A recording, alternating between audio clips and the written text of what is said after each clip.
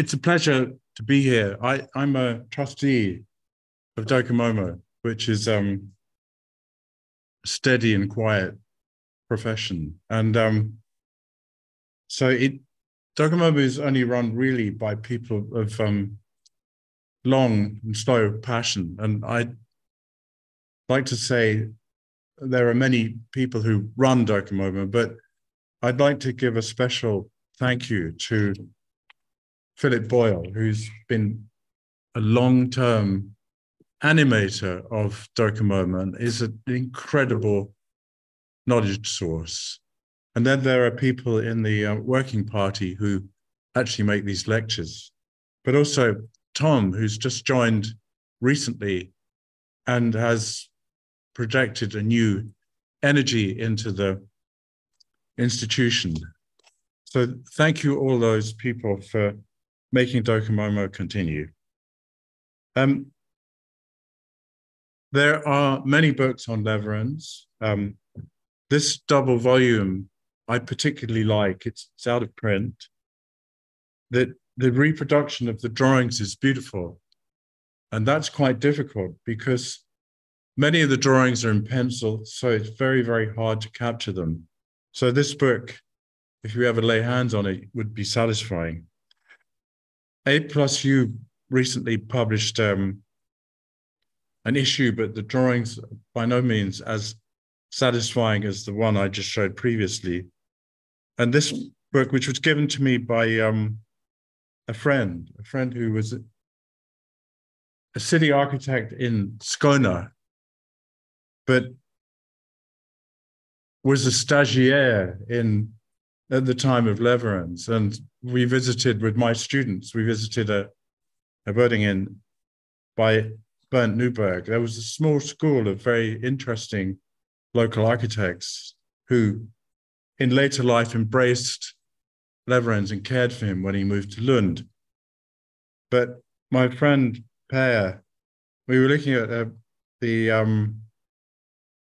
Lund archive, and he pointed to a step which was made of durbar, and he said, I designed that as a year art student. It was completely touching. And he gave me this book. He said, I hope it's okay. I translated it. So it's very special. I don't know if there's another book with a similar name. I don't know if it's the same one. Then this enormous catalog for the exhibition which recently closed in Stockholm, which was an exhibition of Lewerentz's entire archive. And of course, there's Caroline Constant's very fine book on the Woodland Cemetery. Now, with the exception of this book, all of the books that I mentioned seem to offer very little by way of explanation of why Lewerentz did what he did. And they constantly fall back into speculation, and I don't want to do that tonight. And what I've discovered this evening is that this magazine, which was written by his contemporaries who were around when Lewerentz was practicing, they understood Lewerentz. There were just a few of them, but they understood Lewerentz. Lewerentz wasn't the mystery that he's become. We tend to think of Lewerentz from this photograph, which was made in the 70s when he was doing his last project in Klippan, of a taciturn, cigar-smoking old man. But in fact, he was stylish. You know, he was a dresser. I'll show you a photograph later of him wearing a white roll neck and black braces at 77. But when he was younger, he was very dynamic. He in his early days, he was involved in retail design, graphics. He designed boats, shop fronts. He was a patent holder for Idesta, which was the company that made metal windows. He also was an expert in crematoria and the design of cemeteries, and very widely traveled. So a picture of him as being taciturn's not actually right. Now, I've arranged this lecture chronologically because I think it doesn't cover everything that Lewerentz has designed, but it shows really big changes between projects. And I'll start in 1911 when he was in partnership with Thorsten Stubelius. And this is the boathouse in Djurgården, the boathouse in Djurgården for the Stockholm Rowing Club. And what strikes me about this project is, and this is my interpretation here, is that I think Lewerentz understood how vernacular architecture would so easily do something like this, would distort the shape of the windows, would add an element to a building. And it's even more pronounced in the workers' housing that he made with Thorsten Stubelius. We see a symmetrical facade, but with the windows and the doors placed where they need to be. In 1915, Lewerentz, in combination with Asplund, won the competition for the Woodland Cemetery in Stockholm. And they won it with a very comprehensive scheme. Before that, when Lewerentz was with Thorsten Stubelius, they had made a crematorium project, a speculative one, at the Baltic exhibition in Malmö. There was great interest in cremation, which we think of as a deadly subject, which it is. But at the time, there was a change. How would they bury people of different faiths in greater numbers? And so cremation was of interest. And in fact, even Schindler made a graduation project in Vienna for cremation. So it was very much in people's minds. This project for the Woodland Cemetery lasted a very long time. It was subject to control by the cemetery authorities, public impact on it, but also there was a group of architects to which Asplund and Lewerentz were answerable. And I think what that did is it produced a project where the kind of tropes that were seen in the Baltic exhibition, where they had buildings which represented the river Styx and things like that, very obvious imagery, was all subsumed into a landscape which Caroline Constance says was a joint design with Asplund and Lewerentz. And in my view, what is so affecting about this is that it offers a pagan version, a naturalistic version to the view of people who are coming to see a burial and are seeking some consolation. The whole of the landscape and many of the details in the buildings are about birth and death.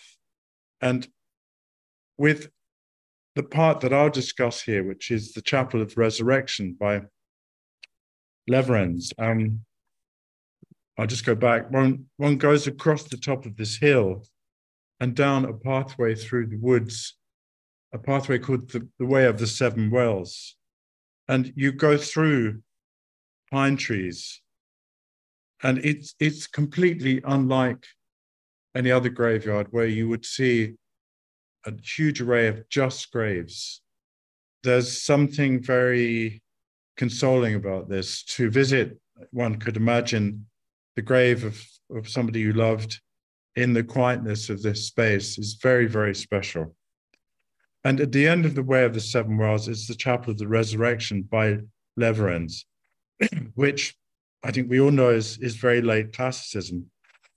I have to admit, I find this a very difficult project to discuss, and that's my problem. But it's classicism at the end of the life of classicism. I mean, I'm by instinct a Palladian. I like that architecture which is close to the Greek roots that that produced it. And this inventiveness, I don't get it. You know, it just doesn't talk to me. Like, in a way, I find this way of working in Venturi's National Gallery also has a lack of authenticity.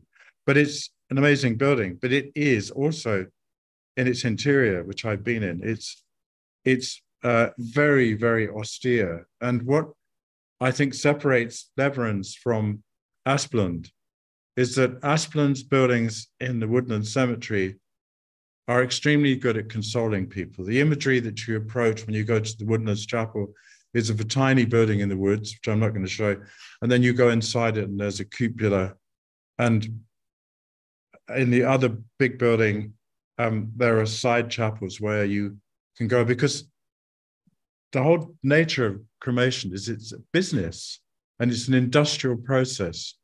So having competed for a crematorium, you find that they hurry people through it. It's very unpleasant in a way. And so Asplund understood that there needed to be moments where people recovered from losing somebody.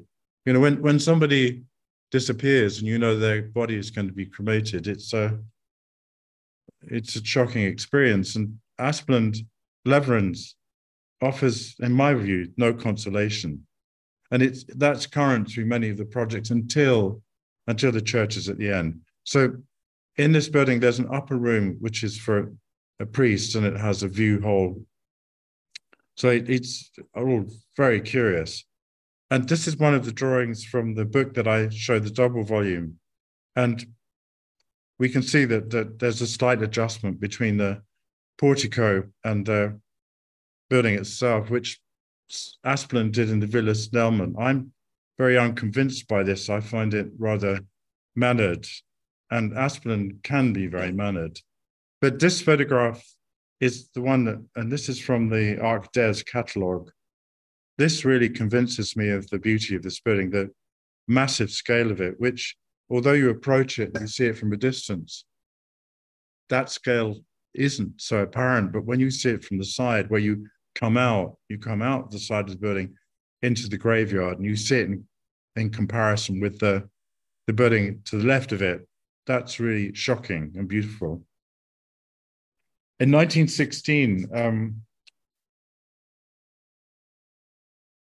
Lewerentz was also engaged in the Malmö Eastern Cemetery in Malmö, and this is a completely different location. It has none of the drama of the Woodland Cemetery. It's very flat. It's the Scanian landscape with hedges.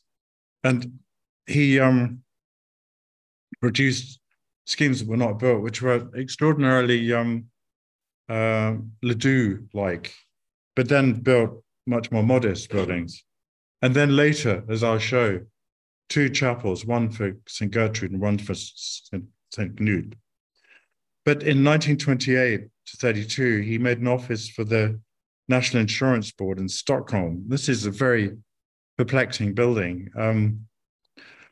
We know the interior and we know the exterior. The story is that as a cost saving, the street elevations had to be made of load-bearing material, whereas Lewerentz had planned them in steel frame, and steel frame was used for the interior courtyard so that the windows could be more numerous because the light was less. And it's interesting because there's nothing here of canonical modernism. There's none of the means that Corbusier used to promote a completely different spirit for architecture.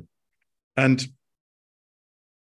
I'll get to that in a second, but so it's a very curious building. Inside it's made of stone, outside of stucco. And that all of the windows are by the Edesta system. It has considerable elegance, especially in the plan. We can see that that's the party wall, and there's three walls. These three facades are to the street. So these offices are oriented toward the court, and then the other ones are oriented to the street. It has here rather spectacular spiral staircases, which Peter Selsing replicated in the art building that he made in central Stockholm, the Couture House. But this is very special. This is a photograph at the time of construction, and this is my more modest photograph of it. But the elegance I see in the metalwork is very great, especially here where a handrail just meets the vertical. This is fire-resisting glazing, wired fire-resisting glazing, and then the way that the stairs are laid out. I mean, contradictorily, you would expect this post to be here so that the rails meet at the same level, but Lewerentz did something else. But a wonderful composition of stone and metal. But having said all that, or which I haven't said, that Lewerentz studied lots of different treatments for this facade, more sort of Beaux-Arts treatments, you might say, which he abandoned. But it works very well with its surroundings. It talks to this more ornamented, quiet, late Scandinavian classicism. And from the park, it works extremely well. But in 1930, we know that there was the Stockholm exhibition, which was the first essay into modernism in Sweden. But I don't think that Sweden certainly wasn't part of that group of countries that created modernism. That was Germany and France, and to some extent, Holland. There was a slightly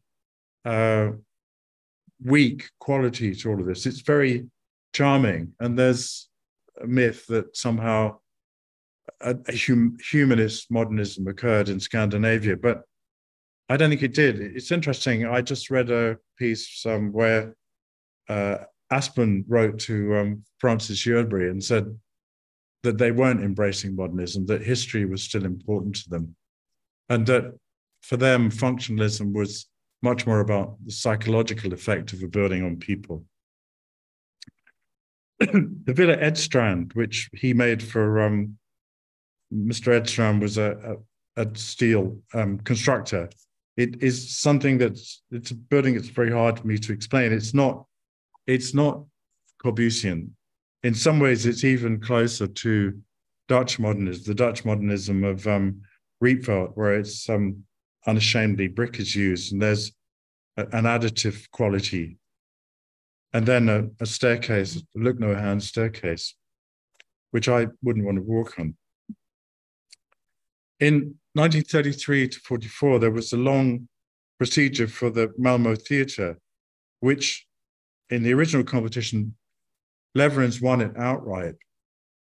But then when the project was put on public view, it was rejected very soundly by the public, who favored the second prize, which had been made by the architect Hilden and Lallerstedt.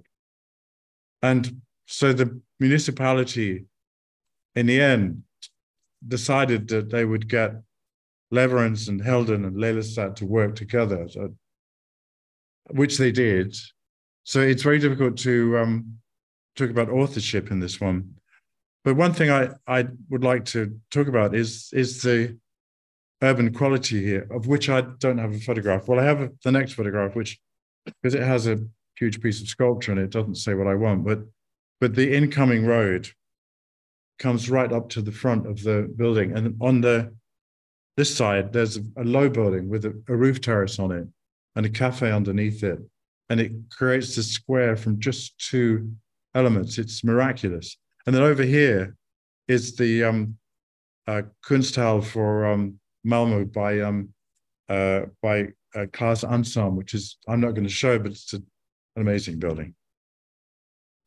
But that said, the delicacy of this, the way that, let's say, stone is used and behind it there's glass, and even when there's no relief, the patterns of the columns are carried through, and the pattern of the stonework is very carefully managed. And so Lewerentz is in there somewhere. In 1939-43, Lewerentz realized two chapels of St. Gertrude and St. Knut, which, as I said, the Malmö cemetery is very flat. And so these buildings are approached, there are hedges which delay the view, and then gravel paths which lead you to these two buildings, which are almost identical. I mean, it's sort of perverse in a way to make two identical buildings. And I'll just go back. Those two identical buildings here and here are joined at the back with a large crematorium. And there's a chapel in here that I don't really understand. But in front of them, they have these pergolas, which are partly wood. I'm very unsure about whether they keep the rain off or whether they don't. I think there's some stone in there. You will see in this photograph, which I took, that this part is missing and it's been destroyed. And in fact, the next photograph shows the restoration of that by Johan Selsing. The exterior is made from offcuts of marble. When they made marble sheets, there were pieces left over, which Lewerentz used. And John Clues advised me that somewhere into the project, there weren't enough offcuts, so they had to make some offcuts. I mean, this is a gesture in a sense that with Lewerentz, they're quite often gestures which are artistic gestures, which seem to have a base in practicality, but practicality wins. And then there are moments like this, which are really marvelous. And then juxtaposed to that is something completely of its time, a lenscrete concrete precast piece. So we see it here. And then it makes a room inside and another room. So there are functions to these rooms I don't fully understand, but of privacy, of robing and things like that for efficiency. If we go into the inside of the buildings, this, I need to tell you, this is a book, a photograph from a book. So the building doesn't have a big fold in the back. Don't be confused. It's just it's my photography here. And but this is really, really austere. I was shocked at how lacking in compassion and empathy these buildings were, but marvelous. And this is the rear. And there's another one over here. And then a bell tower, which is very beautiful, a concrete frame with stone slabs in it. In 1943, Lewerentz moved from living in central Stockholm to Eskilstuna, where his factory for Idesta window projects was located. Why he did that, I don't know. But he managed to run a practice from this interior that he made, which was in the magazines. It was treated as a piece of architecture and seen as radical. It's a curious beast, and I have to got these off the web, so they look what they are, which is very low resolution. But in 1953, Idesta and Peter Selsing collaborated on the extension of the Stockholm metro to the suburbs, and Idesta made all of the metro work. And this was the beginning of a friendship with Peter Selsing. It's interesting. Selsing was working in brick for the churches, not the kind of brick that we see later. And I said rather freely to Johan, his son, I think Peter Selsing influenced Lewerentz to use brick. And he said, I've never heard that. So that theory's gone away.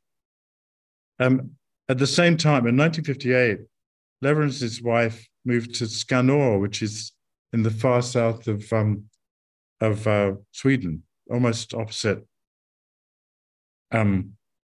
Denmark. And he started to design, well, he won a competition for St. Mark's Church in Stockholm, which I recently visited. So the photographs I have are much more personal. It's arranged like this. This is the church. and these are rooms related to the church. And then there's parish rooms over here and a street between them. And the canopies that we saw here are here on plan. So the church is entered from the side, and that's what we'll do. We'll look at it. The pathway to the church is very charming. And I mean, I'll just let you look at it.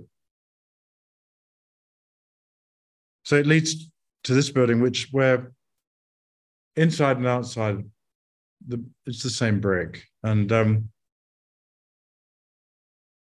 there's a bell tower just as you go in.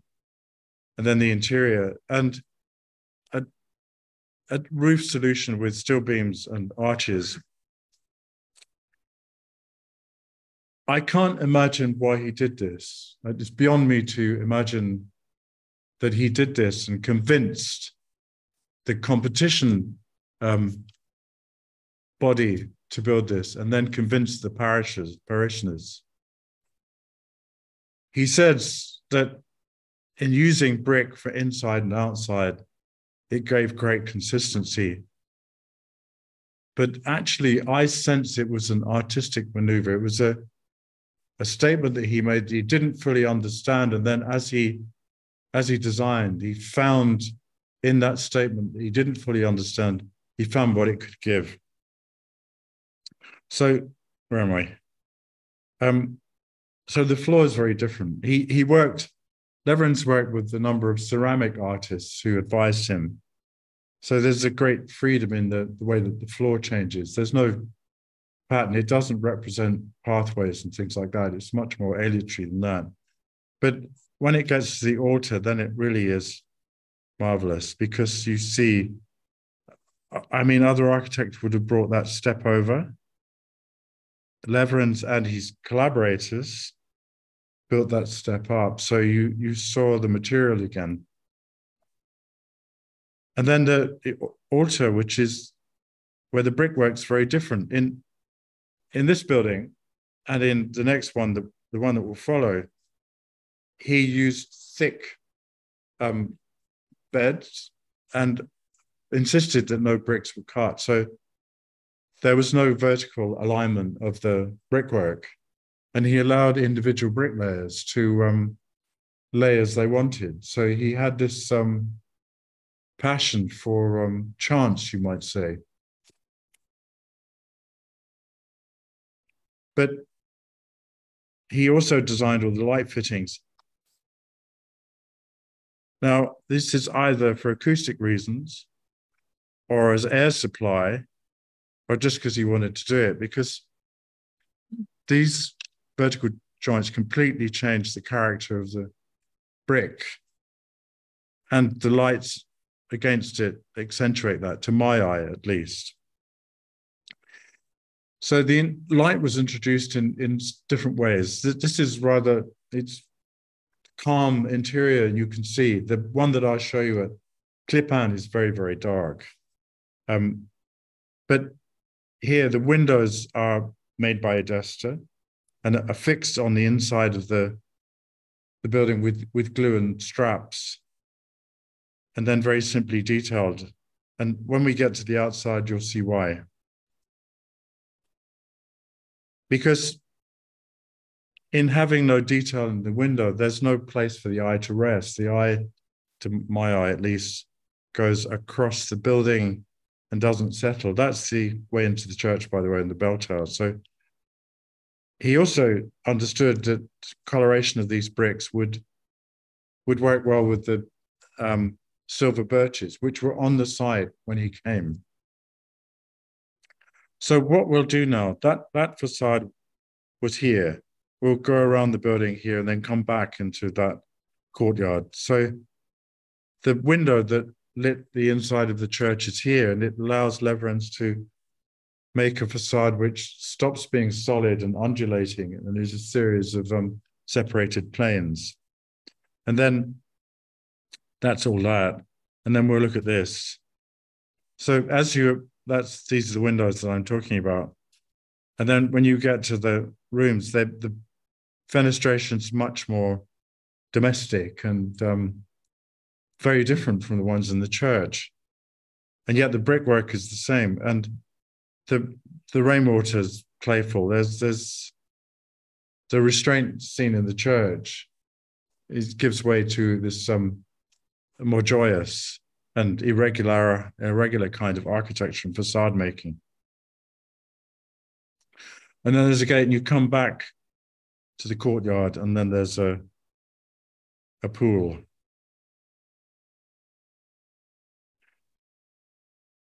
In 1961, Lewerentz added service buildings to this chapel of the Resurrection, and they're shocking in their casualness. It's extraordinary. It's almost as if he didn't care, or I can't imagine what he was thinking of. I mean, he cared about everything. One of the reasons that I think he was ejected from the Woodland Cemetery, which he was that he couldn't finish anything. He took a very, very long time to design things because he thought very deeply. So I can't imagine he didn't think about this, but what he was thinking of is a mystery to me.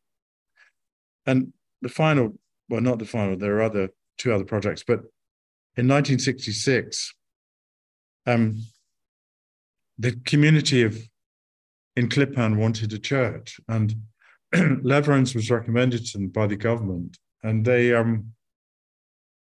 there's a very funny part in the book, 50 Years of Klippan, where they said, the community said, but Lewerentz is old. And they said, but he would do a good job. He knows what he's doing. And they accepted him. And I think they're expecting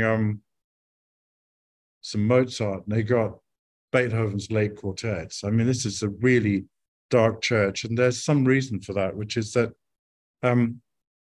at the time, there was a change of attitude in the ecclesiastical thought. Although this is a Protestant church, Alex, hang on, I'm just trying to get to there was an ecclesiastical advisor on Klippan and the one in Stockholm. And there was a publication by Alex Rapp which referenced Schwarz, the German designer, and said that churches in Scandinavia, or rather in Sweden, had become too concerned with being social entities. You can see what that means in Austria, where I go quite frequently, that the churches they're social gathering places. They're places of very low fear levels. And there was a desire to return the experience of worship to a much deeper level, one that was close to early Christian practice. And some people who see this church find that it reminds them or makes them think of the catacombs in which early Christianity was formed. And just tell you who you are, that's the church. And then the community rooms are wrapped around it. And we'll start by looking at this. We'll start across the street. So the church is here, and then the community rooms are here. I'll just let you look at this extraordinary facade that he managed to convince innocent provincial people that he should build.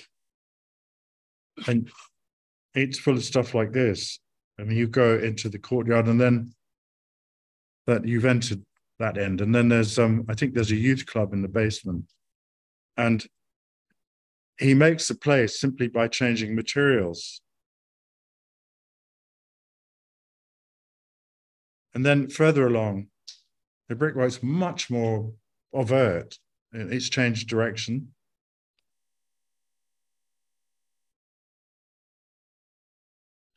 And in this project, the site controller, Lewerentz would go and talk to him, and much of it was invented on site. The account I have is that the site foreman said it was the most interesting job that he'd he'd ever done. Lewerentz, after a hard day of changing everything, Lewerentz would then go home with the site foreman to the site foreman's house, who then cooked him dinner and continued to discuss the project over bottles of scotch into the late night. I can't imagine that happening with any site foreman I've ever met.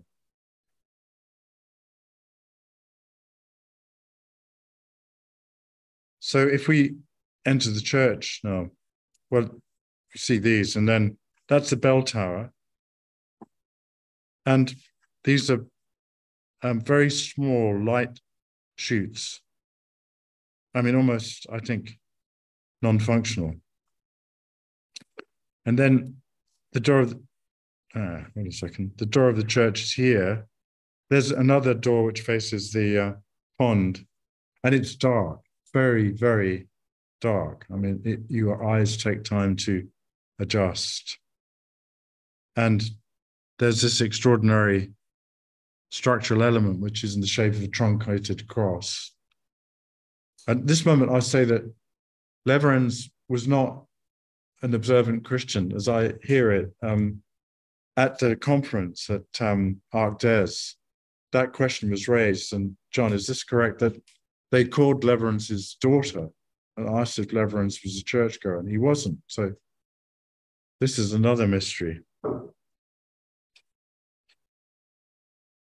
But tiny amounts of light, both artificial and natural, and then larger areas close to where you might sit.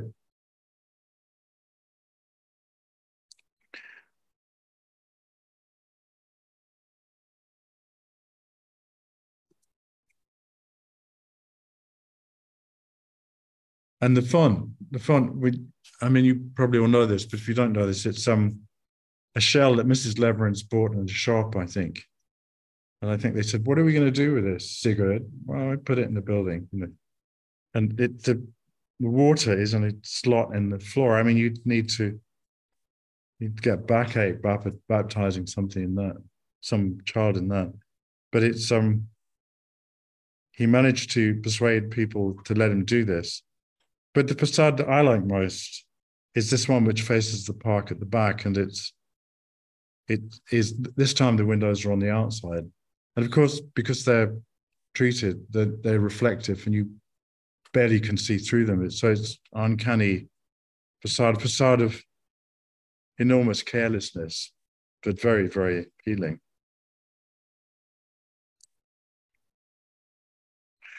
In 1969, he made flower kiosk at Malmö Eastern Cemetery, right at the entrance. And I was told, I can't verify this, but Per, my Swedish friend, said that when the roofers had finished this, Lewerentz thought it would look better if it was damaged. And he asked them to hit it with a scaffold pole. And they were astonished. And he invented a reason, saying the rainwater would run off better. You couldn't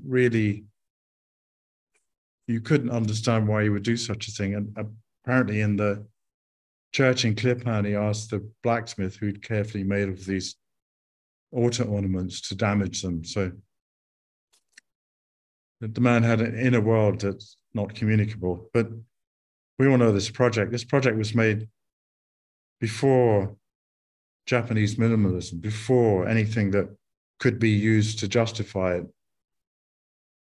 And we know that the electric conduit is used decoratively, and the ceiling is foil-backed insulent. And he was in his late 70s when he did this.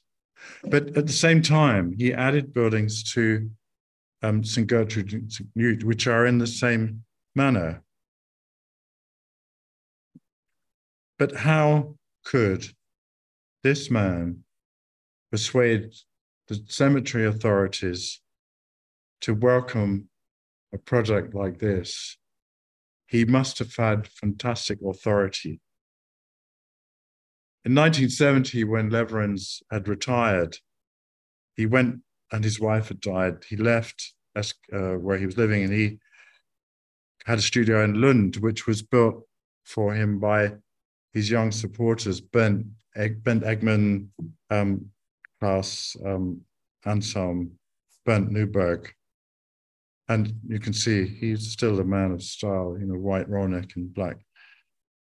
And this is the finishing slide. It's to show from the beginning to the end how there was an inner world which we can't imagine, or can we? And I value this book. It's been handed to me. I'll read something. It's written by Lewerentz about the St. Mark's Church.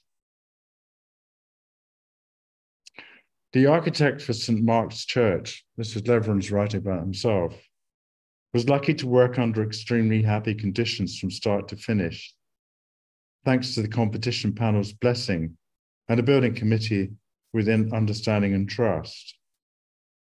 The collaboration with Professor Hjalmar Grandholm and engineer Sven Pega was very interesting. Thanks to these two designers, it became possible to make the straight arches in the church completely in brick. A good collaboration with civil engineer Ove Brandt from the planning stage contributed to a successful solution to the acoustic problems. Before the masonry work was started, a number of test walls were carried out to examine the possibility for a more robust wall surface than is usual. The building inspector engineer, Olaf Alberg, was a great help through his experience. Among other things, it was about finding the right mortar mix for the particular case. The brick vault was a question of color in connection with the birch forest. That's such a beautiful statement. Now I've lost my place. Hang on. I've lost my place. The uniform material in the walls, ceilings, and floor had to contribute to the complete unity of this space. Exterior and interior wall surfaces consist to the greatest extent of a specially manufactured dark gray brick from Helsingborg's, I can't name the manufacturer because I can't pronounce it, which also predominantly supplied the material for the external paving for footpaths. For the altar and pulpit, and for large parts of the floor surfaces, very distinguished ceramic materials were supplied from Hogana. The bricklaying was carried out in a free running bond with butt joints of variable width. The free running bond, i.e. the irregular positions and width of the joints, facilitated the bricks of the walls and vaults and the laying of floors. Cut bricks were not allowed to appear. The fact that each bricklayer felt free to work individually also contributed to the lively surface that was the result. The plumb line and guide line were used sparingly. The joint was filled and leveled according to the brick surface in connection with brickwork and flooring. The architect participated throughout in the work on the building site, and thanks to the building committee, was able to lead the way in disputed matters. However, these were relatively few due to the good cooperation and with the participating technical expertise in different areas, as well as the foreman and work team with highly skilled tradesmen. During the competition period and different periods when the drawing work was carried out, architects John Tornerup and Ole Manderslav Rasmussen participated. The architect was fortunate to receive excellent contributions to the building's decorations and good advice from the artists Barbara Nilsson, Robert Nilsson, and Sven Eriksson. For those who are interested in studying different bricklaying methods, when it comes to brickwork, there is much to be learned from the older architecture of Persia, the forerunner of this type of building. When you read this, the mystery that you find in all the texts, which goes away somehow. When people that were there describe what happened, it's no longer a mystery. It's still mysterious, but it's not a mystery. So thank you.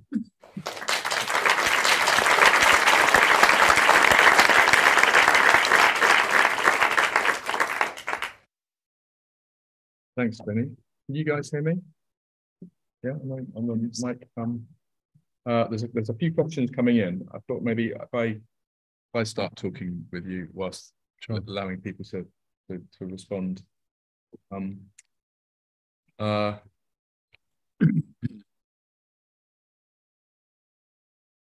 aren't any questions. There are never any questions. I think I have to respond to the point about Lewerentz and religion, because it was me that was asked that question. Sure. If I do this, is that better? Can you hear the mic? Yeah. I think you have to shout to the room, Paddy. Yeah. I think the reason I'm here is because a chapter of my PhD concerns the work of Lewerentz and specifically St. Peter's. And is the writing going to be exposed? No, absolutely not. No, I think that there's a woman who used to work for you called Nina Lundvall, I don't think is here, who now works with Professor John and was involved in the exhibition design in ArtDes, who very kindly translated part of a PhD published by a man called the Dr. Reverend Lars Ritterstedt, who was the client for St. Peter's Klippan. He was the liturgical advisor to the Bishop of Lund. And when he retired from being a priest, he wasn't the parish priest. He was an art historian by training who moved around from job to job. He was the client for 5 of Peter Selsing's churches. And it's odd, actually, when I spoke to Johan about this in the summer, Johan Selsing, he's pretty much convinced, maybe because you pointed it out, that in fact Selsing and Lewerentz did influence each other. And I think your observation is correct. I think that the earlier brick churches by Selsing that he'd done with Ritterstedt gave Lewerentz a way to think about heaviness and darkness and brickiness. And lots of people have observed that actually the architecture of Skanor is brick castles. So there's whilst it's shocking and strange architecture, it's not that unfamiliar to people who are there, from there. But I don't know if Vaughan Hart is in the room. Does anybody know Vaughan Hart? He's a Dr. Vaughan Hart, professor at Bath. He's still a colleague of Andrew Whittaker's at Bath. But he wrote a very interesting essay called The Half-Open Door, where he's trying to interpret the symbolism of the Chapel of Resurrection. And he begins his essay by pointing out that Lewerentz was confirmed age 19 as an adult. So he was a church-going Christian as a young person. And the essay is published on JSTOR. Anybody has academic access to the internet, you can get that. It's a refereed, I think it's Journal of Architecture, refereed journal. And at the end, he credits 5 Swedish professors, and says Sigurd Lewerentz was a Bible-reading Lutheran until his death. Oh, really? Yeah. The problem is, though, that part of Swedish, and this is kind of Kieran Long's observations, part of Swedish architectural culture kind of reflects the neoliberal side of post-Christian Protestant individualism, to the extent that they absolutely will not accept the authority of somebody with a PhD from the University of Uppsala, Lars Ritterstedt's witness. And instead, it's all back to I met Lewerentz and I knew Lewerentz, and it's really strange. It's very powerfully anti-intellectual, solipsistic, and there's a whole industry of people there who kind of knew someone who knew someone who knew someone when he was very, very old. And so part of the myth busting, which you've done, Tony, which Kieran revealed, is that whilst when Sigurd Lewerentz was very old, yes, he's living in Claes Hansen's back garden in a shed, and he's becoming a kind of demigod. But when he was a young man in Stockholm, he was building buildings for Philips, in an office building for Philips, the lighting company. was extremely gregarious, very sociable, commercial architect. Yeah. And he fell out very badly with Asplund. He felt that Asplund betrayed him with the client for the Woodland Cemetery. And so perhaps the mystery of why he moved away was he was heartbroken because he was his best friend and his business partner. And but I suppose, anyway, so if you're interested in finding out a bit more about, this is kind of what these questions are about, is that yes, there was a liturgical shift occurring in the Protestant churches of Scandinavia pre-Vatican II Council. So in the Second Vatican Council, what happens is effectively the priests stop talking in Latin and facing the Eastern Wall. They turn towards the congregation and they speak in the Vulgare, so they speak in English or German now. And that turn is called adversum populum, i.e. turning towards the congregation. And it's that Lewerentz learned from Rudolf Schwarz, but Rudolf Schwarz had a theological client, our great hero, Romano Guardini. Yeah. And so the relationship between the client, the highly educated liturgical advisors within the church, pushing the architect to do new things, is actually the story that's evolving now that people are starting to realize. But Paddy, why? I mean, Vatican II was a Catholic policy. Why would it have affected the Lutheran community in Sweden? The reason this is so. Axel Rapper, who's Dean Axel Rapper, who's the academic priest that you refer to, what we in England think about Northern Protestantism isn't really true. So Luther, I've just been studying theology at Oxford, so bear with me. I've got like a kind of bloody library about this stuff now. So Luther, of course, was an Augustinian monk, never referred to himself as a Protestant, saw himself as a Reformed Catholic. And the Lutheran Church, like the Church of England, still has the sacraments. It has a musical tradition. And the Church of England so for example, when King Charles was made king, he's promised to defend the Protestant Church of Scotland, but not the Protestant Church of England. And if you speak to people in the Church of England, they'll tell you that they're Catholic. In the 19th century, the High Church Anglican movement, the Ecclesiological Society formed by Peeble, Pusey, Cardinal Newman, as he is now, along with architects like Butterfield and others, were seeking the origins of Catholic architecture, which was highly influential upon the Swedish church, cutting to the chase. So the Swedish and the British bishops were in a very close correspondence. And so arguably, if you're looking for the origins of St. Peter's Klippan, look at All Saints Market Street. There's chromatic brickwork, pattern, field, and then the eye is led towards the sacraments through the role of artworks. So in the cases of St. Mark's and St. Peter's, it's the tapestries by Barbara Nilsson, her husband Robert Nilsson, who's works in iron, and so you have a baptismal font. So the church itself is background, but the ornamental elements, some of which are Lewerentz designs, such as the letters for the hymns in St. Mark's, are emphasizing that the church is not just a meeting place or a place for the word, the tradition which in theological terms is known as the Domus Ecclesia. It's the Domus Dei, it's the house of God. And I think that's what, I mean, if you read, you can get Adversum Populum for like 12 quid, and parts of it's in English. So it's a mystery to me why the Swedes haven't bothered to read the client who produced the churches of Celsing and Lewerentz, other than a kind of extreme narcissistic anti-intellectualism that is almost bizarre. But there's such a degree of collaboration between architect and client, to the extent that the reason why St. Peter's Klippan is called St. Peter's is because Klippan means rock. And rock in Latin is petri.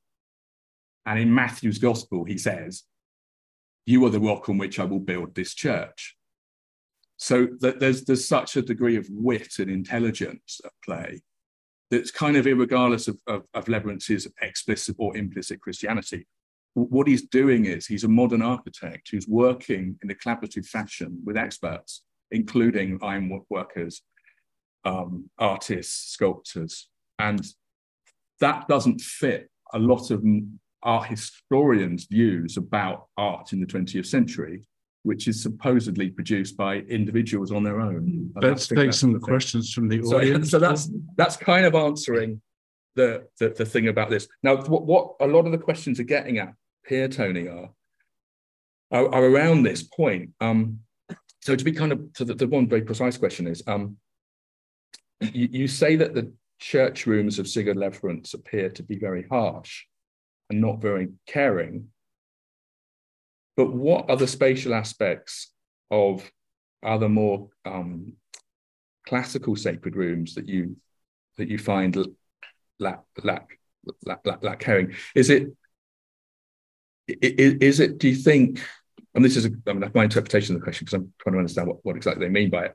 But do you think there's a shift from the early kind of late classical architecture, which perversely usually people assume to be more popular, ornamented and warm, but then the later architecture, which is actually more severe and dark, do you find that more caring and comfortable?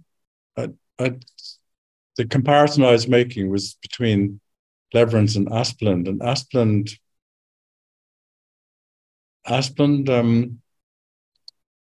had an understanding of how people would feel before, during, and after the departure of somebody that they loved. And you can see it in Asplund's small chapels outside the crematorium that he made. I don't see that in Lewerentz. There's a feeling in Lewerentz, and this is my feeling, that somehow you get dead, so what? You know, it's really, it's very, very, in St. Gertrude and St. Knut, that's very evident to me. In St. Mark's in Stockholm, there's great warmth, you know, there's great embrace. People stand in that church and who come to visit it, and they're astounded by its beauty and the religious quality that it has. So it's hugely successful as a place of worship. I think you're right. I think it's got to do with the presence of other people's work as well. That there's, because the warmth of the fabrics, right, and the ornamental representational character of Barbara Nilsson's work in particular. I think that, but I think that is it's a change in the 20th century's attitude towards religion. Because you know, pre-Vatican Council, you go to church, the priest doesn't look at you, he's mumbling in Latin. If you can't understand Latin, you don't really understand what's going on. They're facing the altar, and suddenly there's a kind of engagement with the need to communicate. I think that's, I don't think necessarily that's Lewerentz. I think it's just what's happening in the 20th century. But he seemed to have a very almost like a friendship with Ritterstedt, and Ritterstedt was quite mischievous. This is the client. Okay, let's take another question. Sorry. Yeah, there's lots of love here. There's not many questions here. Are you guys up for answering questions, please?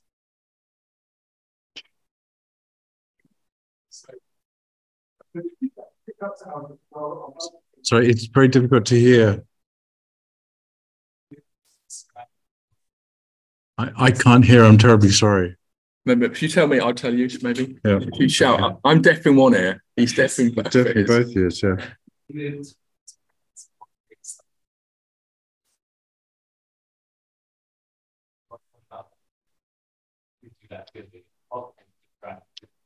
you hear that? So no, but I'm going to compensate. Let me just do this. The guy asked, can you put into words, what is it about some of the architecture that feels austere, and what is it in some of the other buildings that doesn't feel austere? Well, in St. Gertrude and St. Knut, there's none of the animation that you see on the interior of St. Mark's, none of the richness of shape, very little. I mean, you enter a room which has its own shape, light coming from one direction. The inner materials are not manipulated. They don't have any of the visual interest that the two later churches have. It's there that Lewerentz provides consolation. Asplin's work is willing to produce more imagery, and I mean, for me, this is an important point. Lowe's made the observation that artists please themselves, whereas architects have to please other people, and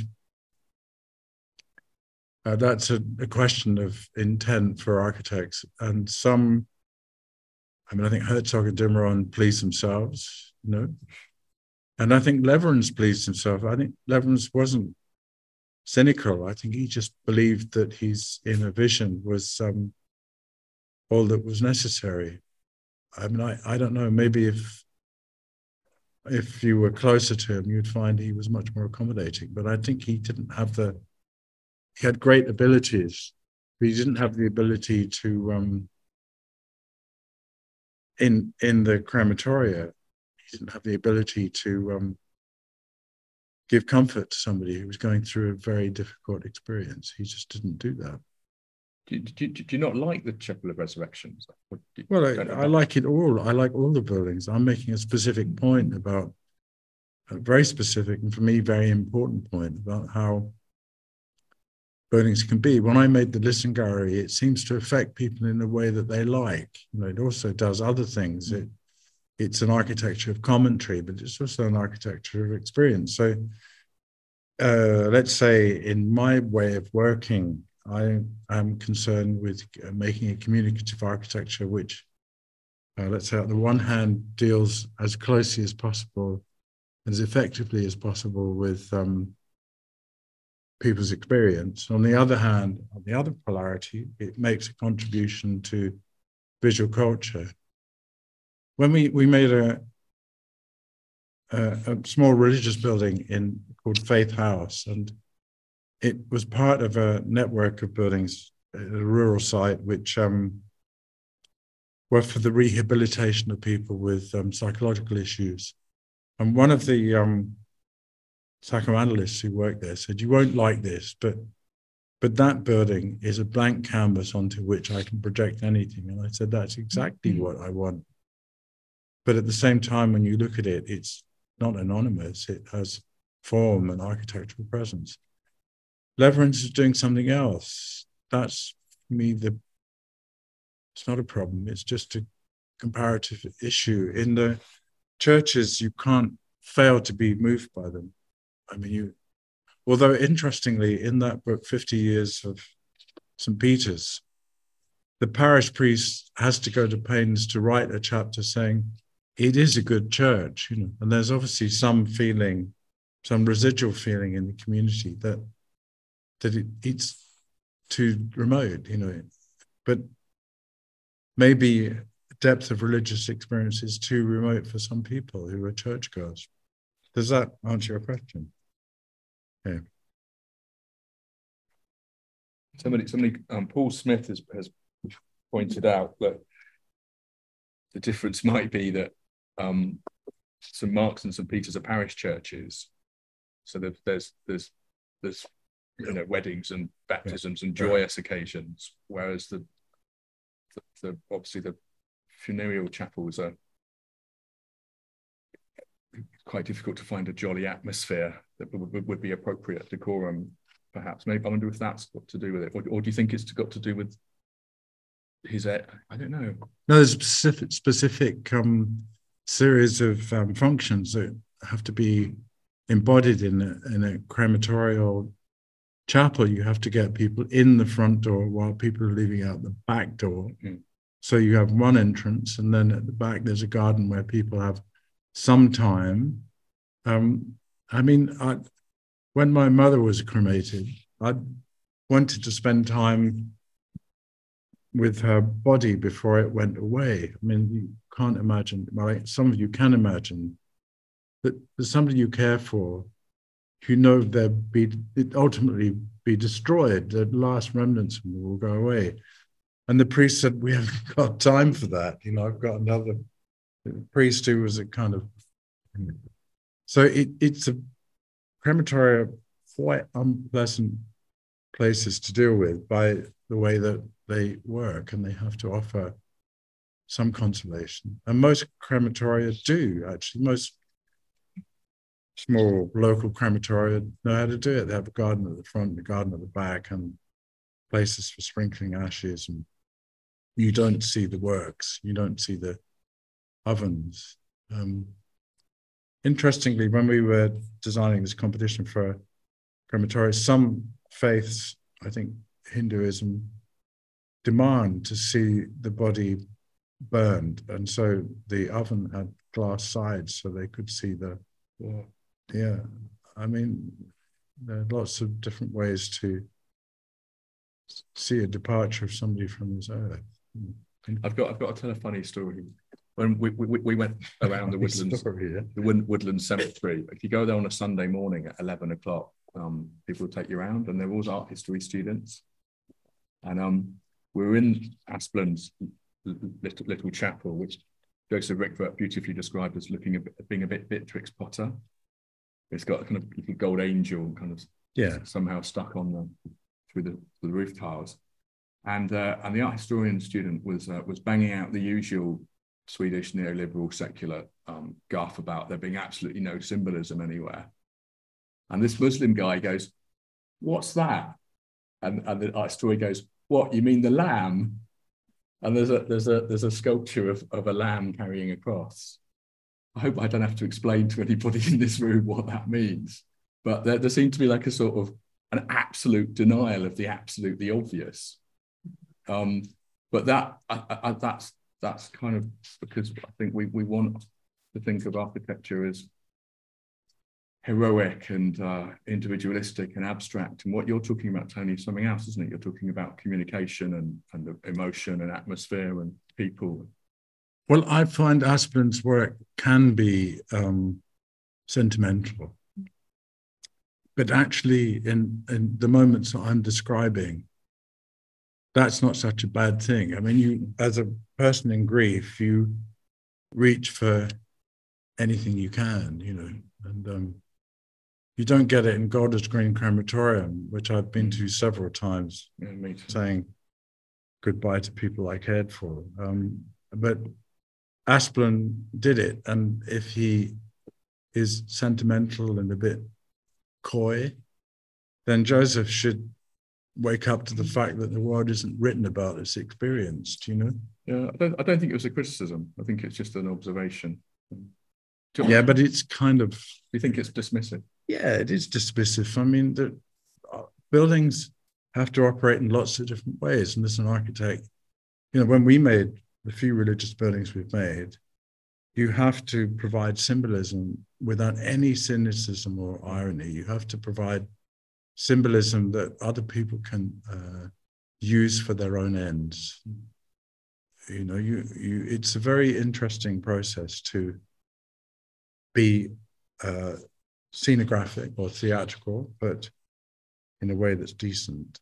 And so, yes, of course, Lewerentz is like, Aspland is cute and sometimes annoying, you know, but in certain situations that helps a lot of people. And, you know, it depends what kind of architecture you want to make. If you want to make an architecture which only appeals to people who sort architects out through some kind of strainer, you know, about who contributed to the ideas of architecture, that's one thing. If you want to make a general appreciation of architects who try at every level, that's another thing. And one thing I do constantly when I lecture is to say that I'm against architecture. I'm against the way that has become part of the capitalism that we have, which is exploitative. That everybody that does thoughtful architecture and caring architecture matters. This is important for me. And Lewerentz is great. And I've voiced my criticism, but it's not a big criticism. You can't, you could criticize Beethoven being a horrible person. It's too many notes. Let him be what he is, but know what you want to do yourself. My initial experience of Lewerentz was like it's incredibly powerful spatial experience visiting his architecture, almost more than almost any other architect. One shot, kind of kicks you in the solar plexus. The Yale Gallery Chart by Louis Kahn. There's very few experiences, I think, of 20th century architecture that have such a physical effect. I don't know if people have been to see the buildings. Obviously, it's kind of always mediated. It's mediated by black and white photographs, Colin St. John Wilson's writing for us in England. But it is so awesome that what Lewerentz's work. Yeah, it's just so powerful, and it's only later that the more you read about it, that it starts to reveal kind of strange secrets. And it occurred to me that some people like dancing and some people like reading lyrics, but the kind of impulse to read lyrics is only because it makes you dance, or the music is so beautiful that you feel you want to know more. And a lot of architecture, I don't want to be rude, but there's a lot of architects like Peter Eisenman and Tony Fretton, where it's almost as if you need a book to understand the building, because there's not much building, there's just a lot of book. And I suppose that's your point. But it's extremely affecting physically, and I think emotionally. It's very moving. I think I unusually adopted a phenomenological approach, which was to participate in the building. So to go to the buildings, go to St. Peter's Klippan when there's a service on, and the extreme functionality of it comes to the surface. You really become aware that it works incredibly well. It's really, really clever. At the end of Mass, as you go towards communion, there's a tapestry hanging. And as you approach the altar, and after you've kind of been there for about 50 minutes, your eyes get adjusted to the gloom. One side of the tapestry is bright red, which is symbolizing the passion of Christ and sacrifice and death. And as you turn after you've taken communion, the other side is blue, and the proportion of it hanging in the sky is exactly the same as the west gate, the door of which they open. And so you see the sky as a painting, and you see the real sky reflected in the lake outside, the pond outside, i.e. God becomes man, man goes up. There's a whole kind of different level of experience than the most modern architecture. It's not just awesome. It's not just a romantic, individualistic, alienated sense. It's extremely communicative and well used and well loved and cared for. And I don't know what you think, but I actually think that Sigurd Lewerentz is the best architect of the 20th century, because whilst Corbusier is an amazing form maker, and Louis Kahn's proportions are absolutely glorious and tectonically awesome,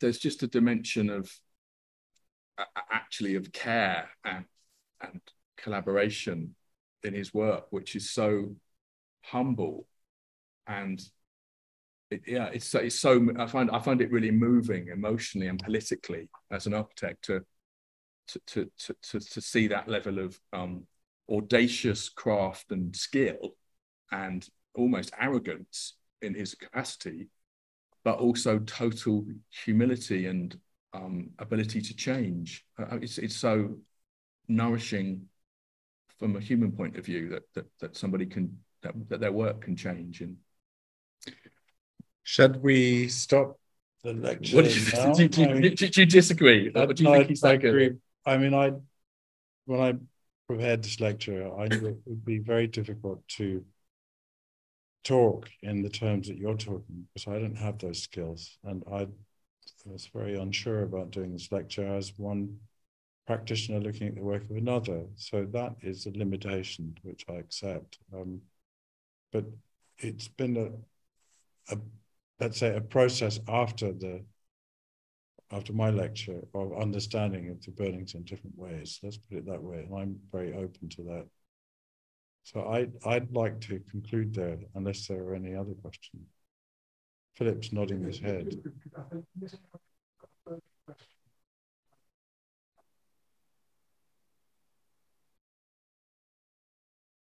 We're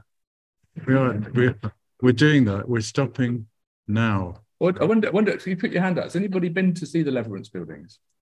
That's nice. Right. And if you've not been there, you're now going to go and see them. Yeah, I think that's the great contribution you make, Tony, is you describe buildings in a way that, as a human being visiting buildings, and that compassion and perceptive sensitivity is a really great lesson. I think it's a great skill, and I think that's the offering. I mean, you know, architecture is architecture. You've got to experience it, haven't you? That's the thing. The thing that makes it an art form, though, is that you continue to experience it in your memory, your conversations with friends, like a good film. You know, you leave a really good film, you want to go straight to the pub and you want to talk to people about it, and that's how I feel now. So, thanks for a really great film, Tony.